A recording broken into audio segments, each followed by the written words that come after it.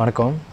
இன்றைக்கி நம்ம இந்த வீடியோவில் என்ன பார்க்க போகிறோம் அப்படின்னா, நம்ம உடம்புலேருந்து நம்ம உயிர் போனதுக்கப்புறம் நம்ம உடம்பு மக்கி போகுது இல்லையா? அந்த மக்கி போகிறப்ப நம்ம உடம்புல என்னென்ன மாற்றங்கள் ஏற்படுது அப்படிங்கிறத தான் நம்ம இன்றைக்கி பார்க்க போகிறோம். உலகத்தில் பிறக்கிற உயிரினங்கள் எல்லாத்துக்குமே அழிவு அப்படிங்கிறது இருக்குது. இறந்து போனதுக்கப்புறம் அவங்க உடம்பு என்ன ஆகுது அப்படின்னா, உங்களோட ஹார்ட் எல்லாமே உங்களோட உடம்புல இருக்க எல்லா பார்ட்ஸுமே வந்து ஸ்டாப் ஆகிடும் இல்லையா? அப்போ இந்த ஹார்ட் ஸ்டாப் ஆனோன்னா அவங்களோட பிளட் சர்க்குலேஷன் எல்லாமே ஸ்டாப் ஆகிடும். ஏன்னா இதே துடிக்கலை அப்படின்னா இதயம் பிளட் சர்க்குலேஷன்லாம் ஸ்டாப் ஆகிடும்ல.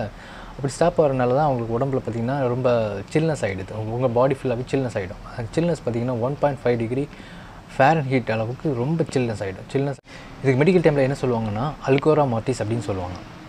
இந்த அல்கோரா மார்டிஸ் அப்படி அல்கோரா மார்டிஸ் எதனால் நடக்குது அப்படின்னா, நம்ம பிளட்டில் இருக்க கார்பன் டை ஆக்சைடு இருக்கு இல்லையா, அது வந்து அமிலத்தை வந்து வெளியிடுது. அமிலம் வந்து வெளியிட்டவுடனே என்ன ஆகுதுன்னா, நம்மளோட டிஷ்யூ இருக்குல்ல, டிஷ்யூ எல்லாத்தையுமே டேமேஜ் பண்ணுது. டிஷ்யூவை டேமேஜ் பண்ணுறதுனால என்ன ஆகுதுன்னா, நம்ம பாடியை வந்து அதுவாகவே நம்ம உடம்பை வந்து அதுவாகவே அழிச்சிக்குது. இதுதான் ஃபஸ்ட் ஸ்டேஜில் வந்து நடக்குது. ரெண்டாவது ஸ்டேஜ் என்ன நடக்குது அப்படின்னு பார்த்தீங்கன்னா,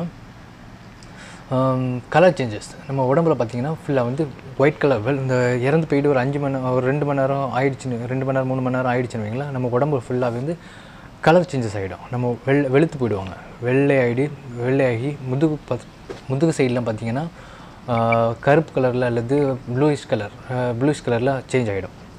இது ஏன் அப்படி ஆகுது அப்படின்னா, நம்மளோட ஹார்ட் துடிச்சிக்கிட்டு இருக்கப்போ வந்து நம்மளோட பிளட் சர்க்குலேஷன் ஓடிக்கிட்டே இருக்கும். நம்ம உடம்பு வந்து ரத்த ஓட்டம் வந்து சீரான நிலையில் இருக்கும். நம்ம ஹார்ட் வந்து நின்று போன அப்புறம் நம்மளோட ரத்த ஓட்டம் எங்கேயுமே இருக்காது. ரத்தம்லாம் அப்படியே தான் இருக்கும். இதனால நம்ம இறந்து போனோம்னா ஃப்ளாட்டான பொசிஷனில் நம்ம படுக்க வச்சுருப்பாங்க இல்லையா? அப்போ அந்த டைமில் என்ன ஆகுதுன்னா, நம்ம கிராவிடேஷனல் ஃபோர்ஸ் இருக்கு இல்லையா, புவியீர்ப்பு சக்தி சொல்லுவாங்கள்ல,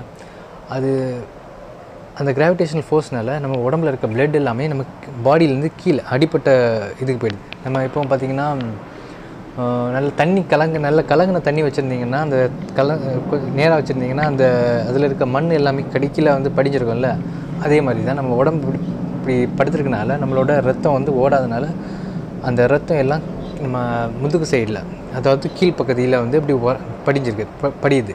அதனால தான் பார்த்திங்கன்னா நம்ம முதுகு பகுதியில் வந்து நீல கலர்லேயும் அல்லது கருப்பு கலர்லேயும் சேஞ்சஸ் ஆகிடும். இந்த கலர் சேஞ்சஸை வச்சு தான் நம்ம வந்து இந்த ஒரு ஆள் இறந்து எவ்வளோ நேரம் ஆகிருக்குது அப்படிங்கிறத வந்து கண்டுபிடிக்கிறாங்க டாக்டர்ஸ். இது பேர் அப்படி என்ன சொல்லுவாங்கன்னா, மெடிக்கல் டைமில் என்ன சொல்லுவாங்கன்னா லிவர் மார்டிஸ் அப்படின்னு சொல்லுவாங்க. இந்த கலர் சேஞ்சஸ் ஆகிறது வந்து லிவர் மார்டிஸ் அப்படின்னு சொல்லுவாங்க. அடுத்த ஸ்டேஜில் நம்ம என்ன பார்க்க போகிறோம் அப்படின்னா, ஸ்டிஃப்னஸ் ஆகிடும். இந்த கை கால்லாம் முறுக்கிக்கிட்டு இருக்கும் பார்த்தீங்களா? இதுக்கு பேர் வந்து ரிகார் மார்டிஸ் அப்படின்னு சொல்லுவாங்க. ரிகார் மார்டிஸ். அடுத்த ஸ்டேஜ் என்னென்னா, நம்ம உடம்பு அழிச்சிக்குது. எப்படி அழிச்சிக்குது அப்படின்னா, அந்த பேங்க்ரியாஸ் இருக்குல்ல, அந்த கணையம் சொல்லுவாங்கல்ல, கணையத்துலேருந்து நிறைய என்சைம்களை வந்து கணையம் வந்து வெளியாக்கும் நம்ம இறந்ததுக்கப்புறம். அந்த என்சைம்களும் அதுக்கப்புறம் நம்ம உடம்புல இருக்க இந்த பாக்டீரியா கிருமிகள்லாம் இருக்கு இல்லையா, அந்த கிருமிகள்லாம் நம்ம உடம்பை வந்து கொஞ்சம் கொஞ்சமாக பரவ ஆரம்பிக்கும். அதுலேருந்து இதெல்லாம் எப்போ வருதுன்னா, இந்த ஸ்டேஜ் எப்போ வருதுன்னா 48 மணி நேரத்துக்கு அப்புறம் தான் இந்த ஸ்டேஜ் நம்மளோட உடம்புலேருந்து ஸ்டார்ட் ஆகுது. நம்ம கணையத்துலேருந்து நிறைய என்சைம்களை வெளியாக்கி அதுலேருந்து நிறைய கிருமிகள்லாம் இருக்கு இல்லையா, அந்த கிருமிகள் எல்லாமே வந்து நம்ம உடம்பு ஃபுல்லாக ஸ்ப்ரெட் ஆக ஆரம்பிச்சிடும். கொஞ்சம் கொஞ்சமாக அழுக ஆரம்பிச்சதுன்னு சொல்லுங்களேன்.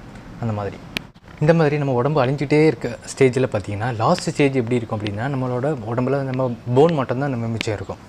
சிலவங்களோட பாடி பார்த்திங்கன்னா இந்த போன் இல்லாமல் நம்மளோட ஆர்கனோட சேர்ந்து நம்ம வேக்ஸ் கோட்டட் மாதிரி அப்படின்னா ஃபுல்லாக வந்து அழுகி போயிருக்காது.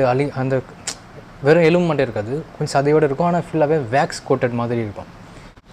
இந்த ரியாக்ஷன் எப்படி ஆகுது அப்படின்னா, நம்மளோட டெட் பாடி நம்ம மண்ணுக்கு அடியில் இருக்கிறப்ப நம்மளோட வாட்டர் அல்லது இந்த ஈரத்தன்மையான மண் அல்லது அது வந்து காண்டாக்ட் பண்ணுறப்ப பார்த்திங்கன்னா, நம்ம உடம்புல வந்து அடிப்போஷியர் அப்படின்னு ஒரு டிஷ்யூ இருக்குது. அடிப்போஷியர் ஃபேட் அப்படின்னு ஒரு ஃபேட் இருக்குது. அந்த ஃபேட் வந்து என்ன ஆகுது அப்படின்னா, நம்ம உடம்புல வந்து இந்த வேக்ஸ் மாதிரி ஒரு கோட்டை வந்து ஃபார்ம் பண்ணுது. இந்த வேக்ஸ் மாதிரி அந்த அடிப்போஷியர் கூட வந்து இந்த பாக்டீரியாஸும் கொஞ்சம் வந்து ஒர்க் பண்ணி வந்து ஒரு வேக்ஸ் மாதிரி ஒரு கோட்டடை வந்து ஃபார்ம் பண்ணுது. இந்த மாதிரி வேக்ஸ் கோட்டடான பாடியை பார்க்குறதுக்கு பார்த்திங்கன்னா, நம்ம மம்மிஃபை பண்ணி வச்ச அந்த பாடி எப்படி இருக்கும் அந்த மாதிரி இருக்கும். நம்ம எரிச்சாலும் சரி புதைச்சாலும் சரி, நம்ம இறந்ததுக்கப்புறம் எல்லாரும் மண்ணோட மண்ணை தான் போக போகிறோம். சரி, இந்த வீடியோ உங்களுக்கு பிடிச்சிருந்துச்சுன்னா எல்லோரும் லைக் பண்ணுங்கள், கமெண்ட் பண்ணுங்கள், TN74 சேனலுக்கு சப்ஸ்கிரைப் பண்ணுங்கள்.